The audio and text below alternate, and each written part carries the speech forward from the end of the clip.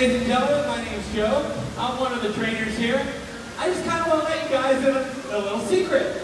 Everything's kind of not going according to plan right now, which is perfectly fine. It gives me an opportunity to come out here and explain a little bit about what you're actually seeing and what we as trainers will look for as far as moving forward with the show.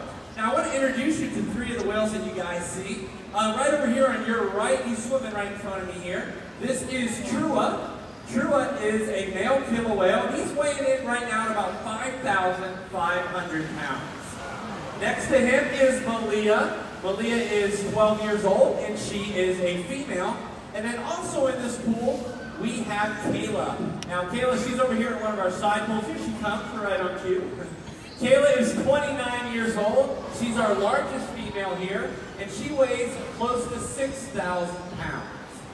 All right, now you may be wondering, well, what are you guys actually looking at? Well, in killer whale society, it is a matriarch, which means the females are dominant. What do you think about that, ladies? Yeah! Well, the females are kind of the reason the show's not going on right now, so. Yeah, but all kidding aside, Kayla here, as you see her swimming around here, she is more or less the dominant female of this group of whales. So pretty much what you're seeing is happening is she doesn't want to go on with the show right now. And what that means is she can control the other whales as well. So being that dominant female, she's in charge of these whales. So if she says the show's not going to go on right now, this is what you're going to get. So you may wonder, well, what are we going to do? So as trainers, what we do, all of our training with all of our animals, from our smallest birds and dolphins to our largest killer whales, is based on positive reinforcement, okay? So what that means is we draw a lot of attention to the things that the animals do that we want to see more of.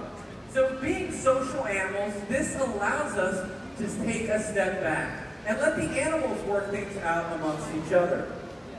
So really what we're going to look for in their behavior is you can kind of see they were swimming around real fast when I came out here. And if you notice, they kind of slowed down.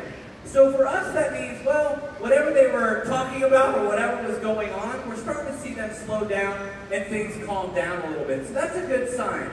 So what we're going to look for here is I'll be joined probably shortly with some trainers on stage. And when they see a good opportunity to ask Kayla, Malia, and Trua to come to the side of the pool, we'll probably look to do that. Okay, perfect. All right, so what's going to happen is you're going to see Kayla and Malia, all right? So my friend Justin and Mimi, they're out here. They asked Kayla and Malia to come over.